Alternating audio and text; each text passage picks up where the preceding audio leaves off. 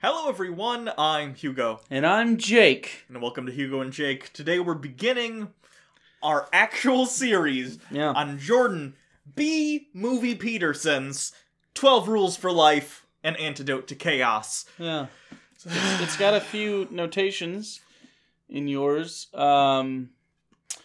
And that's just the first chapter and the introduction. So, again, if you are a Jordan Peterson fan, if you've seen the last two videos we did, the first one discussing kind of how Peterson came to be in the public eye over the C-13 bill, and subsequently we responded to comments on that video because... well, you kind of act like when someone says something bad about Beyonce on Twitter. Yes. It's like that. He has his own beehive. Bayhive. No, that's a Bayhive. He's a Jordan B. Peterson. It's a Jordan Beehive Peterson. So, anyway, this is us doing the Overture, which is, in fact, just an introduction. I literally, in my copy, just crossed out Overture and wrote Introduction. I don't know if you can see that, because, frankly... It's an introduction. You don't need to... So, here we go.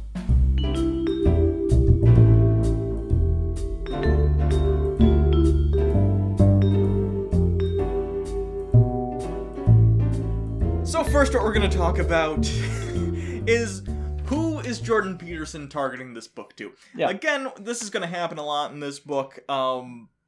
Jordan Peterson does a good job of partitioning and keeping apart any ideas that if he put them too close to each other would make him look bad. Does that make sense? It does. He has idea apartheid going on where he only puts his worst ideas one at a time in one section or another. So we're certainly going to pull from this book, but also some articles and stuff. Basically talking about who is Jordan Peterson talking to when he's talking to the reader of this book.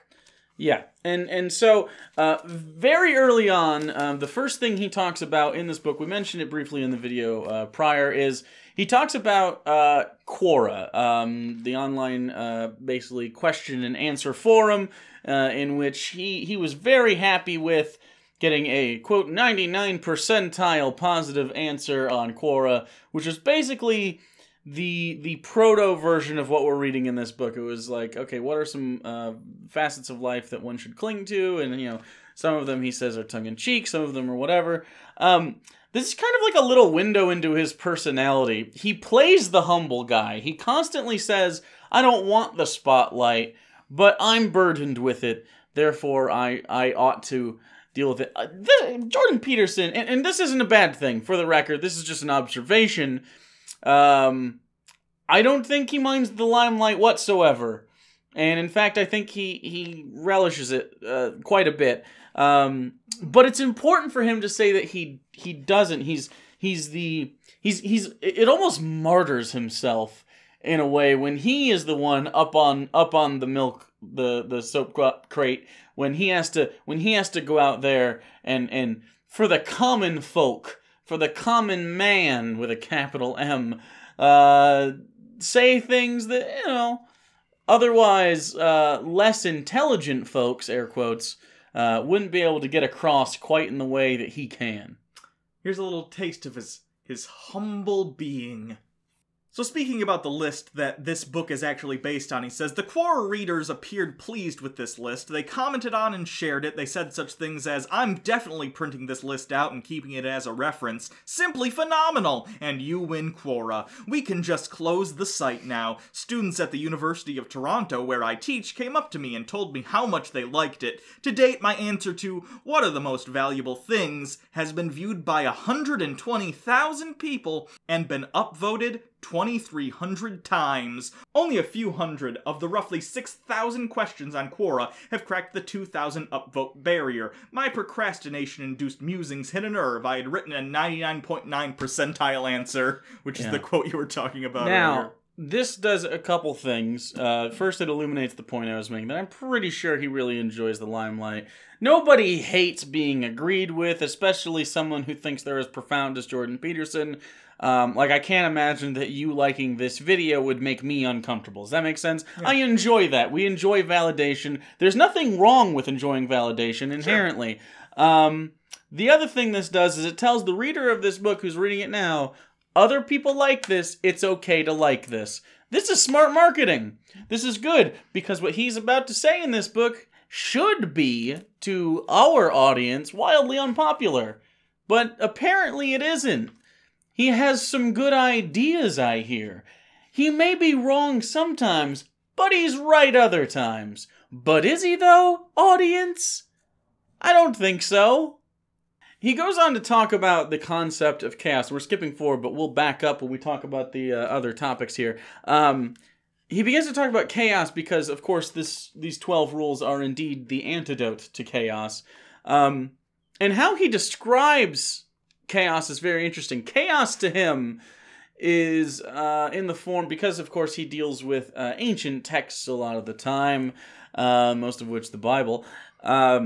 He describes order as masculine. He describes chaos as feminine. And now, at first glance, you could say that's not a big deal because, sure, some ancient cultures absolutely do that. Yeah. I think that's fine. That's fair. But the subtext here, because of who Jordan Peterson is, because of the content of his words outside of the beginning of this book and deeper into the body of this book, this is geared toward anti-social justice, anti-feminist young white guys. Mostly young white guys. Doesn't have to be. But just if you take the anti-SJW and anti-feminist crowd, that's immediately who he's going for. And that's why that's in the book. Like, that's why immediately one of the first things he says is, by the way, it's okay to like this book. Next of all, femininity is inherently chaotic. And that's an issue, not because it doesn't seem like an issue, I guess, based on the way it's written, right? Sure. I can see how someone who isn't thinking about this would go into this thinking, okay, that's just a historical reference, that's fine. But he continues to expand on it. And if you, in fact, take context from other sources from Jordan Peterson himself, just outside of this book, it becomes very clear who this is for and what his intention is. Here's what he has to say on chaos and femininity.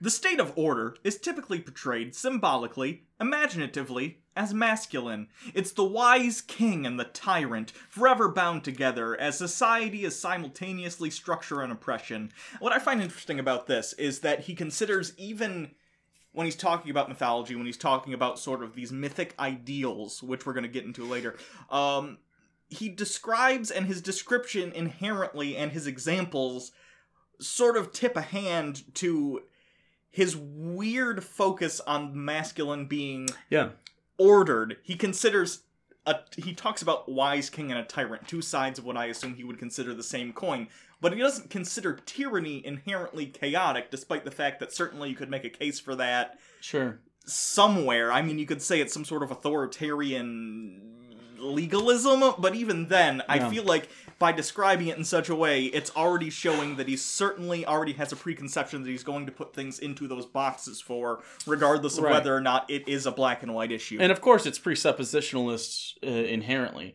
to put forth that either masculinity or femininity is one facet. He could have reversed those and it would still be false. Because of the inherent, just like, non-conformity, non-homogeneity of those two facets of human beings. Sure. Those don't necessarily denote any part of your personality whatsoever. They just happen to be part of who you are, socially speaking. Sure. He goes on to say, chaos is what emerges more catastrophically when you suddenly find yourself without employment, or are betrayed by a lover. He'll mention this more than once. I think JBP's been cheated on. Again, not a great feeling. No, it's not, and he's not wrong. But again, it's such an odd thing that he brings up twice. Like in the introduction, he brings it up twice. Again, leading me to believe, and I think this is founded by evidence based on the rest of the book and his other speeches and his fan base in general, and the way he talks about feminists in general, is it's throwing women under the bus on purpose. To make young men feel better about their Because- lack of interaction with the opposite gender. Now, I know what you're going to say, Jordan Peterson fan. Men can also cheat on women, and Sure. women can identify with that passage. Absolutely.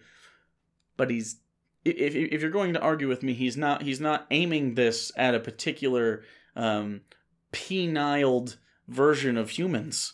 Then we're not reading the same book. He continues, as the antithesis of symbolically masculine order, it's presented imaginatively as feminine. It's the new and unpredictable suddenly emerging into the midst of the commonplace familiar. It's creation and destruction, the source of new things and the destination of the dead. Okay. He goes on also. In the recent New York Times article that was pretty popular on Twitter, you can find it, just Google New York Times Jordan Peterson. Yeah. He expands upon this by saying, you can say, well, isn't it unfortunate that chaos is represented by the feminine? Well, it might be unfortunate, but it doesn't matter, because that's how it's represented. Do you see what he does there? He gives himself an out. He says it is indeed unfortunate. It's unfortunate, but it's a fact. It's an unfortunate fact that femininity is not only shown to symbolically represent chaos, but that it also is chaos. It introduces chaos into the world, which to me, that's the gayest shit I've ever heard. He also says, the left, he believes, refuses to admit that men might be in charge because they're better at it. The people who hold that our culture is an oppressive patriarchy, they don't want to admit that the current hierarchy might be predicated on competence, he said. And again, this is what I'm talking about when I'm talking about his separation of his bad ideas far enough apart that hopefully you can't put them together and come to his actual conclusion that he's coming to, unless you read a lot of his stuff and put it together as a fan of his. Watch a lot of his talks, a lot of his debates, a lot of his interviews. So you see right there, if we go from the book, which came before this interview, the book starts out with the concept that femininity and masculinity are diametrically opposed. One is order, one is chaos. But now you're getting to the part where he's just kind of coming out and saying it, that men are just better at leading the world. Yeah. They provide order. Women are too chaotic. He'll also say something to the effect of women find more agreeable jobs and stuff like nursing and caretaking because they're really good at that stuff, whereas men are more apt to be, leaders in the workplace. Jordan Peterson is ignoring society as a whole in regards to this. It also shocks me that he considers nursing an agreeable position. Has he met a nurse in his life? Yeah, nurses are fucking also men as well. And I don't want to say that, he 100% is saying that women shouldn't have leadership positions in corporate America, in the private sector, whatever. I guess in his case, North America, so Canada. Sure. But his fan base... He begs the question a lot. That's his problem. That's his thing. He brings up points and he alludes and dances around the subject to the point that it becomes obvious to anyone who isn't being intentionally obtuse what he's getting at. Yeah. And that's why he has such a huge incel follower base. And I'm not saying that's even the majority of his fans. I don't think it is. I think they're the extreme version of it. But, I mean... This is the last quote I'll read from the article for this episode. But this one goes a long way to explaining the mentality of some of his fan base, let's say. It made sense in a primordial way when he breaks down Adam and Eve, the snake and chaos, Mr. Arar says. Eve made Adam self-conscious. Women make men self-conscious because they're the ultimate judge. I was like, wow, this is really true, end quote. That's a fan? That's a fan. That's a fan quoting Jordan Peterson and then himself being quoted.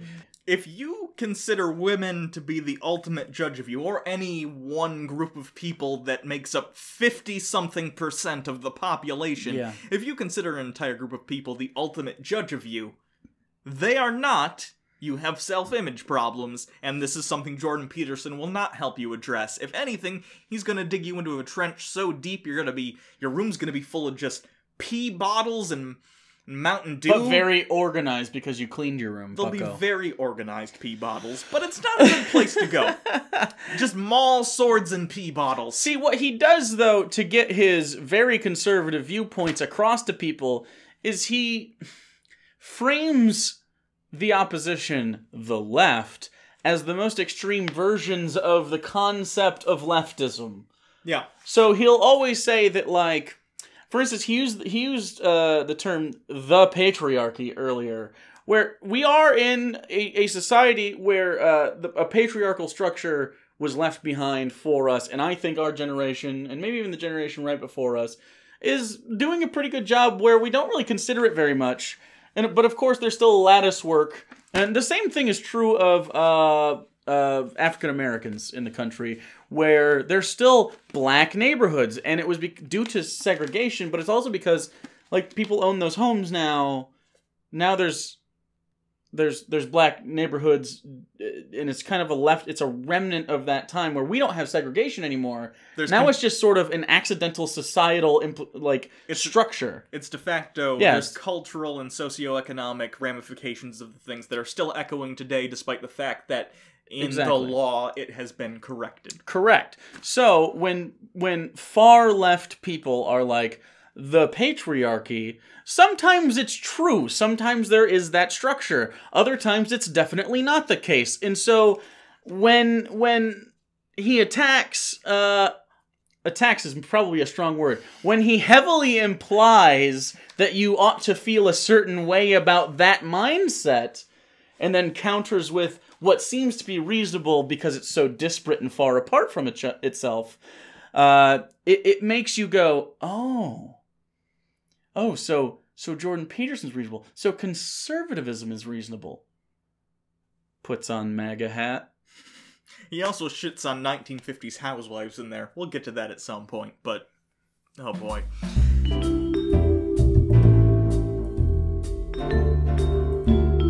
So as we promised, as a channel that largely deals in the religious and religious books, maybe you've heard of the Atheist Bible Study. It's a thing we do. Oh, I wasn't aware. Yeah. So this book is indeed very, very heavily steeped in religion. And a lot of Jordan Peterson fans in our previous video, like cringed at that because they didn't believe that to be the case. They didn't think that this book, indeed, the one that you have colored in at least as much as your copy of the Bible, doesn't have this religious iconography. However, if you read the foreword, which is not Jordan Peterson's, the first thing that pops up is an allegory about Moses and the sacred golden calf, and how, rules were meant to shrug off rules. Humans' natural instinct when met with rules is to not follow them, which maybe I can agree with, but I also don't totally agree with that. And he'll go on to expand on that thought by saying a phrase that he will say in this book just so many times, and that is the great stories of the past. A phrase that is just a very thin veil over saying biblical Christianity. And now he'll go on to cite some other sources like, I read other old books and other, indigenous stuff and Roman, but mostly the Bible. And it's shocking to me that you as a reader, if you are indeed a Jordan Peterson fan and an atheist, don't immediately cringe at that, because I'm assuming most of his fans, if they are atheists, are apostates. Sure. Because what this does is it takes something very familiar to you, a list of core tenets, and it says, I'm not religious, but boy, doesn't it feel comfortable to read this book and have something laid out for you? And also, it does this thing where he says you take responsibility for your actions, stand up straight, clean your room, speak with intent. Yeah. But every time one of those things comes up, femininity is the problem. Or chaos is the problem. Chaos is the problem, which is femininity. Sure. Lack of societal cohesion, as he goes down to talk about. Which is chaos, which is femininity. Yeah.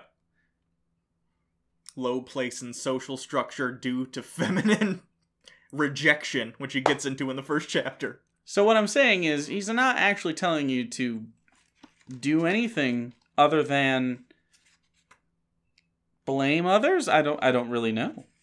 He continues to say, if people really noticed what I was teaching, there'd be hell to pay. What bugs me the most about that is that there is a literal emoticon at the end of that sentence, which Yes. I have never seen in a published work before. I'm sure it's happened. I don't need you in the comments to point to me the 70 books before this that have had an emoticon in the text. Don't do that. Not cool, man. After that section, he'll talk about the research he put into Mirrors of Meaning, which was the book that came before this, which he constantly says is just a very dense book. It's got so much information. Again, it's very much like the Quora section of this book, where every time he mentions Mirrors of Meaning, it has to be this sort of like insurmountable intellectual jargon that the normal man can't wrap their head around. So he wrote this book to help you. That Mirrors of Meaning is for Jordan, for people of his ilk. He's the level 3 debater. I think it's also a little more overtly religious than this book. Oh, really? You wouldn't say. Quote, large research time spent on large sections of the Bible, Milton's Paradise Lost, Goethe's Faust, and Dante's Inferno. Now, if you don't know, we're gonna have here's a little introductory period on those things. So Milton's Paradise Lost is about Adam and Eve over the course of about 12 books of an epic poem. It's extremely dense, extremely long, and basically the thesis of that whole thing is to justify the ways of God to men. That is actually the thesis of the book of Book 1, written by Milton himself. In Goethe's Faust, it's based on an actual man. I think it's Johann Faust.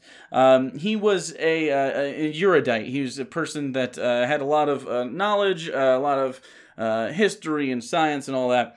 And over the course of the book, basically, it shows that he is more geared towards the human knowledge than the divine, and as such is damned. In Dante's epic poem Inferno, which is about Dante being guided through the 9 circles of hell by Virgil, the ancient Roman poet, the first of the 3 books of the Divine Comedy, Purgatorio and Paradiso, following after, it's basically about the soul's, the actual physical soul's journey through the afterlife and eventually getting placed where it ought to be, and Also, showing the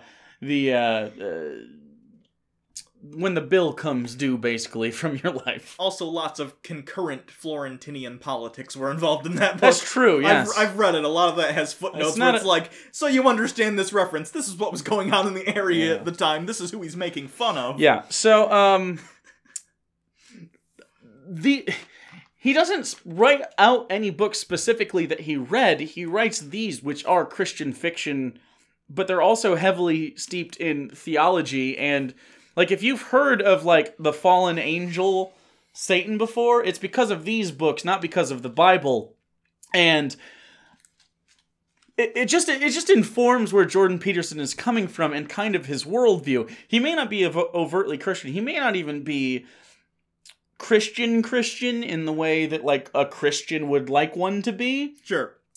He's Christian in that, like, oh, we go to church on Christmas Christian. We go to Life Church. You know what I mean? Like, when I raise my kids, we're gonna go to a non-denominational, we have barbecues, you know, we're just like everyone else, but also, here's the rules to live your fucking life. See, here, I think it's actually more insidious than that. I think it's even worse, because I think he's a worse brand of Christian than that, because I think most people who do the non-denominational thing, at the very least, at the end of the day, they still think what they believe is somehow objectively real. I get the sense that most Christians, at the very least, believe in some sort of objective reality, and that God has a place within it. Okay, we're gonna get to that conversation, and I want you to hold on to that thought, because we're not quite done with steeped religion.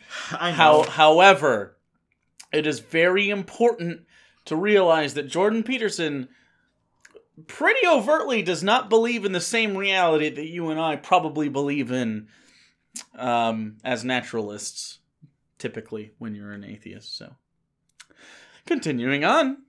He goes on to say, and this is a quote, "The West moves further from religion, and out of this comes desperation and meaningless." I don't know how to make an argument for that not being religious. He then goes on to use an example of himself having a fever dream of sorts, where he will hang from a chandelier in a cathedral, and he will again, I told you, he kind of martyrs himself a lot. He literally does that in this dream sequence where he's in the middle of a church, and based on my knowledge of cathedrals, they are shaped like crosses, and as such, I was at the center of that cross, which is the center of suffering. And he goes on to basically have this Paul-like dream, and then he espouses it to you guys, and you ate it up. I don't understand it. Did you not watch enough of Hugo and Jake? PewDiePie said he read the whole book and didn't realize Jordan Peterson was even religious. The only thing that makes sense to me in that is we're looking through an American lens where we're very, very religious, statistically, and he's from Sweden, and that's not the case. So he might not catch that immediately. Also, he's fucking PewDiePie. He's not exactly an intellectual juggernaut, not to say that we are, but like the expectation there for PewDiePie to review a book critically is not very high for me. I suppose. Why is PewDiePie doing book reviews anyway? I don't know. I think he just liked the book. I have no fucking clue. That makes a lot of sense. He goes on to say, and this is the thing I have a little bit of umbrage with based on his the way he goes at Sam Harris, which I don't totally agree with either, but he uses the word suffering, and he says, we need to find meaning in individual consciousness, and in this manner we can reduce suffering. This will go to your point in a minute. But he doesn't define suffering, which is a thing he has a problem with Sam Harris about. It feels to me very hypocritical of him to even use the phrase reduce suffering as a catch-all for wellness. Yeah. Does that make sense? Yes. Just based on his other debates, specifically the one that Dillahunty is the most recent one I can think of where he mentions this. Because he, for the last 17 fucking weeks, he's been saying oh, I just finished all of his books, and I just don't think he doesn't go for the heavy hitters. You know what I mean? And he constantly brings up the fact that he doesn't approach the word suffering correctly, or wellness, or well-being. Sure. Irritates me. And the last two quotes that I thought were really striking as far as the religious iconography is concerned is, we require routine and tradition. Specifically, the tradition part sticks out to me, because what's our tradition in North America? Christianity, generally Protestantism. Protestant Christianity, yes. Yeah. Correct. I think other than that, he's not talking about indigenous people. He's certainly not talking about being under British control and serving a monarchy. No. Our tradition here in North America, and again, this is in between verses where he's constantly referencing religious texts. Yeah. It's religion. And then finally, the soul of the individual eternally hungers for the heroism of genuine being. Willingness to take that responsibility on is identical to lead a meaningful life. But what does he mean by meaningful life? What does he mean by being?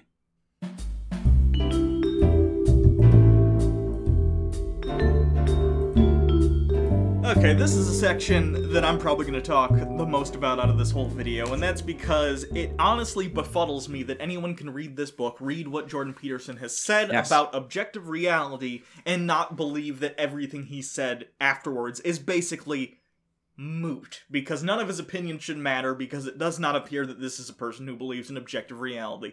I'm going to build a case here based on the quotes in this introduction that Jordan Peterson believes that truth equals societal consensus, and that's as close to objective reality as you should ever hope to strive for. He begins the book by saying, in 2012 I started contributing to a site called Quora. Of course, we talked about this earlier. Quora, anyone can ask a question of any sort, and anyone can answer. Readers upvote the answers they like and downvote those they don't. In this manner, the most useful answers rise to the top while the others sink into oblivion. Pretty innocuous, it's just describing how Quora works, but that compounded along earlier with what we were saying about how much he likes to talk about how popular his answers are. Correct.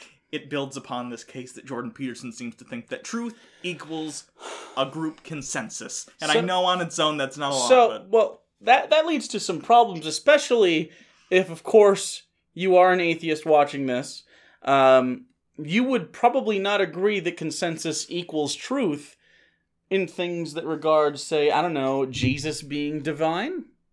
Because in that case, Jesus would in fact be divine. Sure. Because the consensus in America, and I know that that's slowly dropping, we would be wrong. Mm-hmm. I don't think we're wrong. Sure. But that goes directly in opposition to how Jordan Peterson feels reality exists. Sure. He's talking about, in mythology, he goes on to say, I proposed in Maps of Meaning that the great myths and religious stories of the past, particularly those derived from an earlier oral tradition, were moral in their intent rather than descriptive. Thus, they did not concern themselves with what the world was, as scientists might have it, but with how much a human being should act. I suggested that our ancestors portrayed the world as a stage, a drama instead of a place of objects. I described how I had come to believe that the constituent elements of the world as a drama were order and chaos and not material things. Again, this compounds earlier with the order and chaos being masculine and feminine, respectively. It's pretty nicely tucked in next to vocab words that maybe a quick read through wouldn't make that clear, I guess. But once you sit with that paragraph, just read it over twice, really. Like, actually read it and synthesize it in your head. He's very clearly saying that materialism, the naturalism, things existing, isn't how he views the world. He views the world as a set of experiences only. This is so close to, like, I think, therefore I am. Like, very, very early, like, how we deal with reality. Sure. Stuff. Like, this is like baseline where we start that thinking process. You know what I mean? Like, Socrates was thinking about this kind of shit. Even, like, terrible philosophies like Ayn Rand Objectivism, at the very least, do sort of try and address the difference between perceived reality and reality. It disregards that, but it still addresses it in its disregarding of that, in its view that you can derive objective reality from reason and inductive reasoning. Yeah, I think maybe a little more structure to those. We should probably explain exactly what Ayn Rand and kind of like where Jordan Peterson lies between that Ayn Rand sort of version of reality and where most of us usually exist. Okay, philosophically, Ayn Rand Objectivism, if I can try and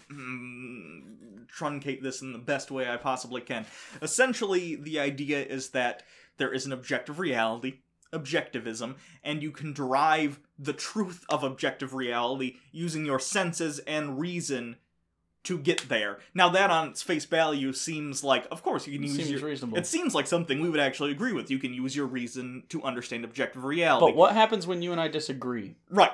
And it also has to do with the difference between some sort of inductive reasoning or reasoning with data sets, for instance. Correct. This is why a Republican might say, who Republicanism and modern conservatism, a lot of it, philosophically closely resembles Ayn Rand Objectivism. Correct. In the sense that they might say, it's snowing outside today, global warming isn't true. Does that make sense? Yes. It's not using data and trying to get some sort of even system like science. Science seems on its surface like a way to look at objective reality. Really, science doesn't concern itself necessarily with what is objective reality. It concerns itself with providing as much data to ourselves as possible so we can make predictions about the future that are as accurate as possible, and it's open to change over time. Objectivism isn't that. It is, I can know objective reality using my reason, period. Yeah, and I think Jordan Peterson would disagree with that because He disagrees with how consciousness even is. Yeah. So he disagrees with how we perceive the world. He doesn't think that consciousness is tied to the brain. He thinks, and the way he thinks it's tied to the brain is very, very tangentially, those are his words, not mine. So, implying that if you were to remove the brain and smash it like fucking Gallagher with a watermelon mallet, I would exist exterior from that. Like, well, I would be somewhere with a capital B. I would be elsewhere. That again plays into the idea that he's a theist, though, which I think agree. Is very That's much where I was headed. Because dualism is not inherently religious, but if you're religious and believe in the idea of a soul, you are a dualist. That's what that is. At best, he's a deist. Yeah. At best. And now, I'm not... Someone's gonna say the founding fathers were deists. Yeah, they had slaves and syphilis. Like, they're not great. Some of them were really good at lawmaking. Like, I think we can stop sucking dick a little bit, huh? I talked to you about this the other day. I'm pretty sure Ben Franklin figured out bifocals when he was fucking a butterface. He was like, I don't want to see up here very clearly, but the rest, yeah. Whoever bifocals. Fergie was back in the day. Yeah. Let's talk about Jordan Peterson and the definition of capital B being, because this is something that is going to come into this is something we're going to talk about a lot in this book, probably, and this directly ties into his view of what constitutes reality. Yes. Because we are vulnerable and mortal, pain and anxiety are an integral part of the human existence. We must have something to set against the suffering that is intrinsic to being. And then there's an asterisk, and then there is a whole section that literally just defines being, and I'm going to read the whole thing. I use the term being with a capital B in part because of my exposure to the idea of the 20th century German philosopher Martin Heidegger. Heidegger tried to distinguish between reality, as conceived objectively, and the totality of human experience, which is, quote, being. Being with a capital B is what each of us experiences subjectively, personally, and individually, as well as what we each experience jointly with others. As such, it includes emotions, drives, dreams, visions, and revelations, as well as our private thoughts and experiences. Being is also, finally, something that is brought into existence by action, so its nature is to an indeterminate degree a consequence of our decisions and choices, something shaped by our hypothetically free will. Construed in this manner, being is, 1, not something easily and directly reducible to material and objective, and 2, something that most definitely requires its own term, as Heidegger labeled for decades to indicate. So this definition of being that he's working with essentially boils down to some sort of mixture of your own subjective experiences, and when he goes into mythology and the ideas of these sort of general societal consensuses, almost a Hume-esque, like, collective unconscious, where what makes up being and reality is constituted of your subjective experience and society's views of reality, not reality itself. Does that make sense? Reality is what you experience and what society communally agrees upon as truth. Jesus is real. Yeah. So, at this point, we have established that he doesn't necessarily believe in objective reality, he believes in some sort of group-based consensus. Now, why does he consider something like this so important? He goes on to say, for better or worse, trying to address a perplexing problem, the reason or reasons for the nuclear standoff in Cold War I. He calls it Cold War I, by the way. I couldn't understand how belief systems could be so important to people that were willing to risk the destruction of the world to protect them. I came to realize that shared belief systems made people intelligible to one another, and that the systems weren't just about belief. People who live by the same code are rendered mutually predictable to one another. They act in keeping with each other's expectations and desires. They can cooperate. They can even compete peacefully, because everyone knows what to expect from everyone else. A shared belief system, partially psychological, partly acted out, simplifies everyone in their own eyes and in the eyes of others. Shared beliefs simplify the world as well, because people know what to expect from one another, can act together to tame the world. There is perhaps nothing more important than the maintenance of this organization, and this, if it's threatened, the great ship of state rocks. Okay, so what this is, very subtly, to someone who read it real quick once, but not so subtly if you read it more than once, is you ever hear that argument that state atheism in the Soviet Union led to death? Oh, he talks about that specifically. I know he does. He says, I read... He does it over here, though. You see how he had to flip pages? I read more than my share of dark books about the 20th century, focusing Correct. particularly on Nazi Germany and the Soviet Union. Right, but then you had to go, what is that? 1, 2, 3, 4 pages later, he begins to finish that thought.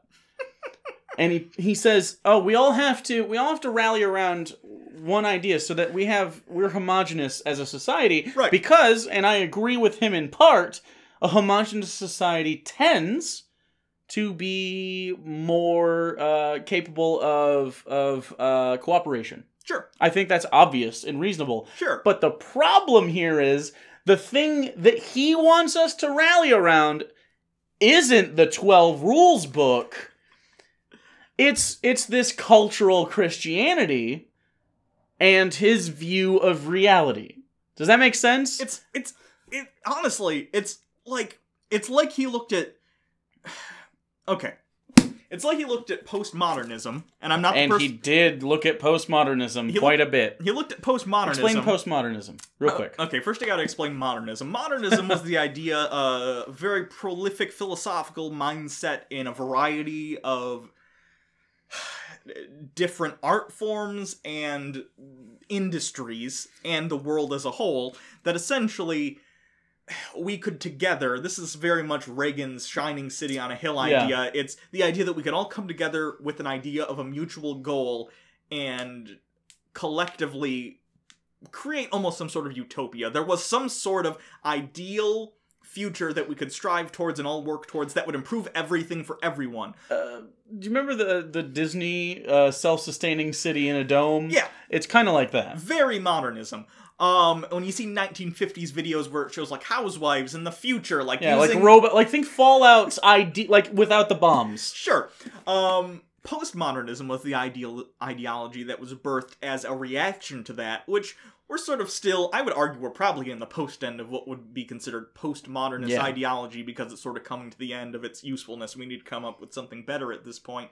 It's the idea that we are recognizing as a society what is a shining city on a hill for me might be a dystopia for you. Right. So as a society, we cannot come together and necessarily come to this consensus of what the perfect ideal is, because that ideal is different for everyone. And in a society, we need to make compromises and work together to try and come up with what is ideal for the most people and try and not trample on others. It's the revelation that subjective experience and different people come from different viewpoints, and that's okay, and we need to figure out what to do with that. Now, the problem there that you're seeing, politically speaking, is those that are still latching on to modernism, but they don't think they know it, but like stark libertarians, really hardcore socialists or communists, really hardcore authoritarians on either side of the fence. Sure. That's where you get this sort of, I think that's the most obvious usage of modernism today, specifically libertarians, because they're also like, the shining city on a hill can be the whole country if all of us have our own shining cities, because we're libertarian, and if we just let the free market of society rule, we all get that. But that ties back into Ayn Rand Objectivism too, I know it does. Because did I talk about the morality of Ayn Rand Objectivism? No.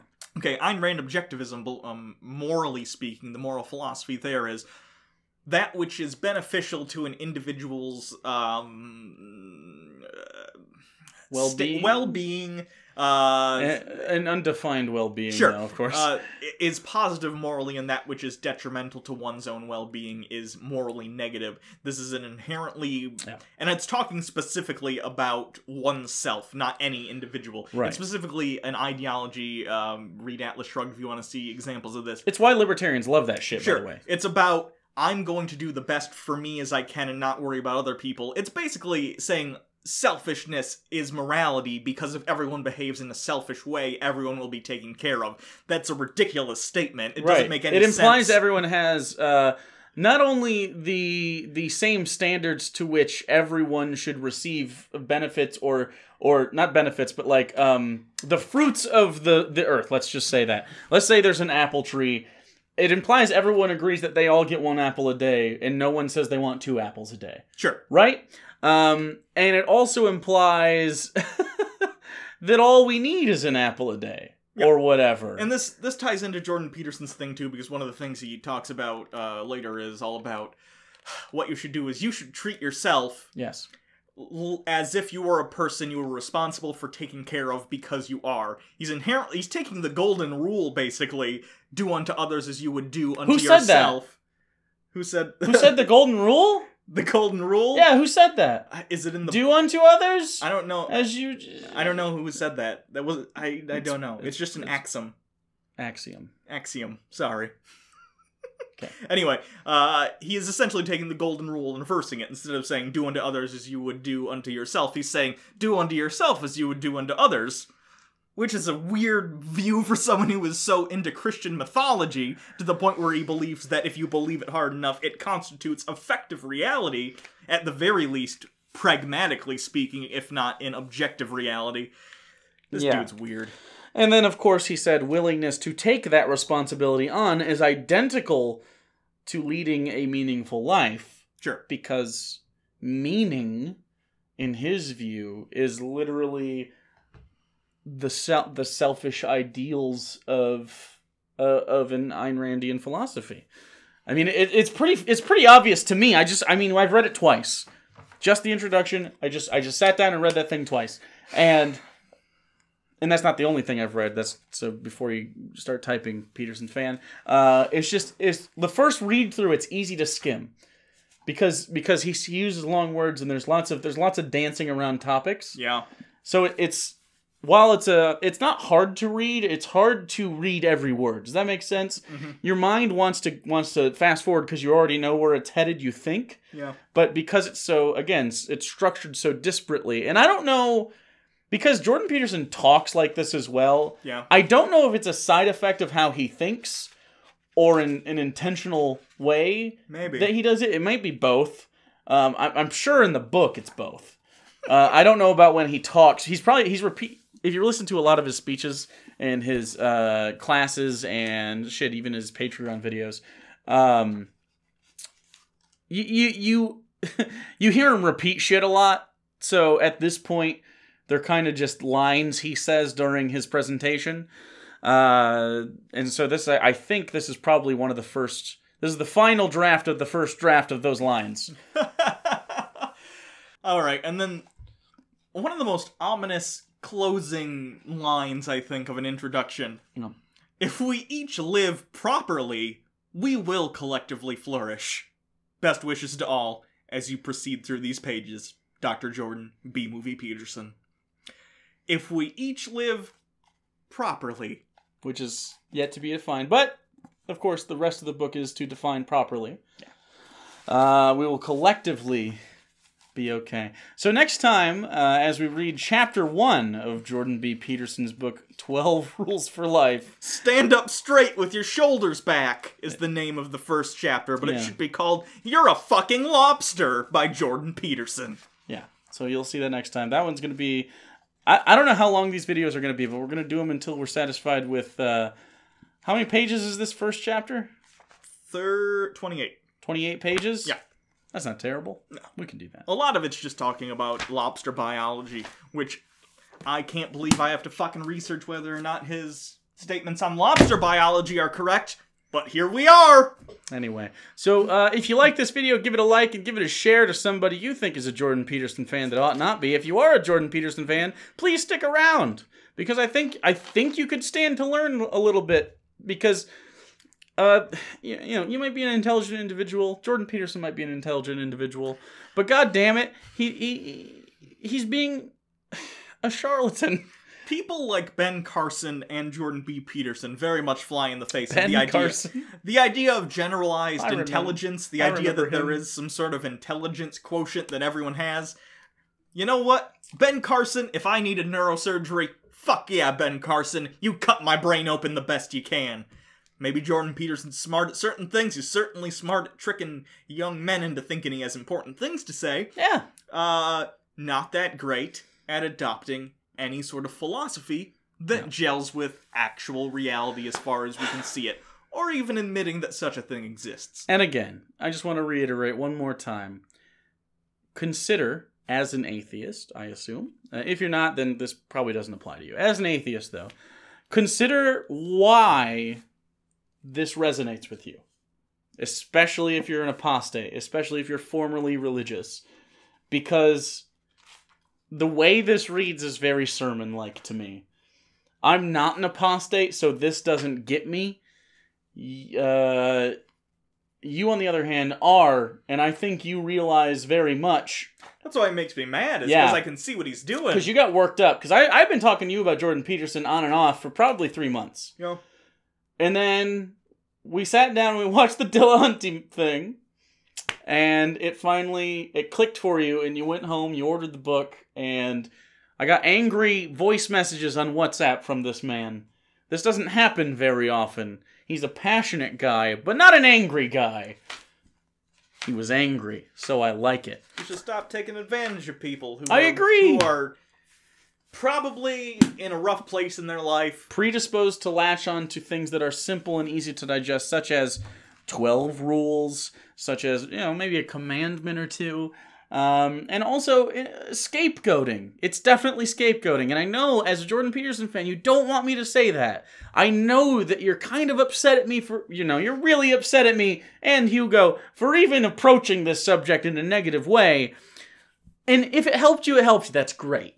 But I don't really think it has. What I think it's done is made you kind of an asshole to the people around you. You might feel better about yourself, but you may notice, and this is probably not true of everybody, but there's been this thing going around where, because this is a very conservative book in general, it's also a religious book in general, you may notice that your otherwise non-conservative, non-religious friends not very happy with you right now. I've seen a lot of people, especially Jordan Peterson fans, going, even if they didn't vote for Trump, but I support Dave Rubin, or I like this, or I'm an anti-feminist. They don't like that I say these things. They're assholes. They just don't get it. It's a you thing.